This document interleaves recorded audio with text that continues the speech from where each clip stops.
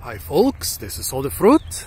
I'm in the Park am Mäuseturm, or Park at the Mouse Tower, in the beautiful little town of Bingen in Germany.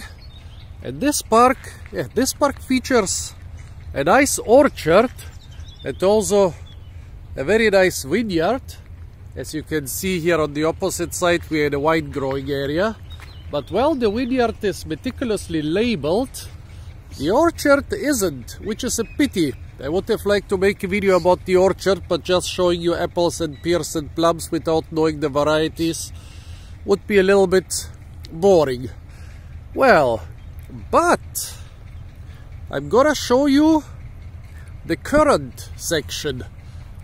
Well, the currant section, I guess I'm pronouncing it wrong, is a bit neglected, as you can see. A lot of them are dead. The rest, lots of weeds growing everywhere. Even a cherry tree already almost 4 meters tall. Well, I don't know what the dead currant here is. Could be black currant from the leaves. Here is some red currant, almost unripe and being overgrown by brambles and other stuff. But this currant here is interesting. Not exactly sure what it is.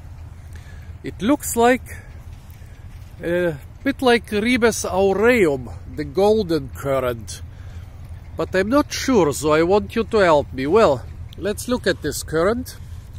The plants get pretty tall, about 2 meters or 6 to 7 feet. The leaves look a lot like Ribes aureum, but still not sure.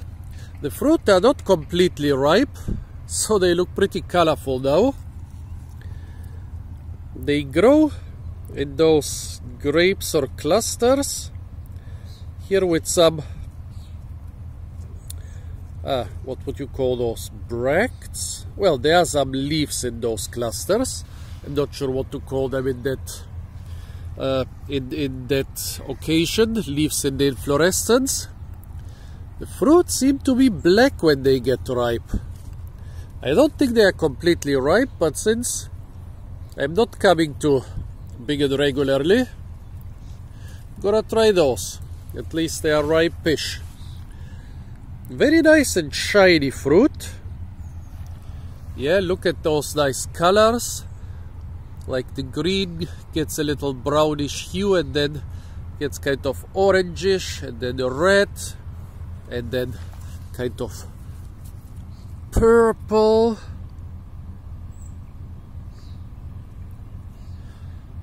And then black. Yeah, very beautiful stuff. If it's Ribes aureum is not used as a fruit shrub here in Germany. It's used as an ornamental. Beautiful flowers and beautiful fruit. And yeah, this could be Ribes aureum, but it could also be some hybrid.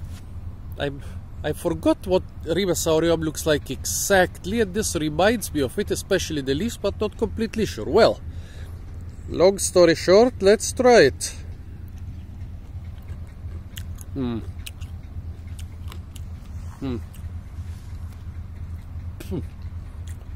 Definitely underripe. Yep. Ripe-ish, but not truly ripe. I mean, the berries are a bit hard, so yeah. Tart. A little bit tart. So I guess when it's completely ripe, it will probably not be tart at all. Well, I mean, if I would taste the underripe red currant here, yeah, the red currant is a bit more sweet and aromatic, but also tart. So yeah, interesting. Sorry that I couldn't present you with completely ripe berries. Well, here is one which is already softish. Let's look up. Come back. Let's pop it. That's what it looks on the inside, kind of greenish. Come on, focus. Yeah, ripe-ish, but not ripe. I don't know, folks. I don't want to judge these fruits too harshly.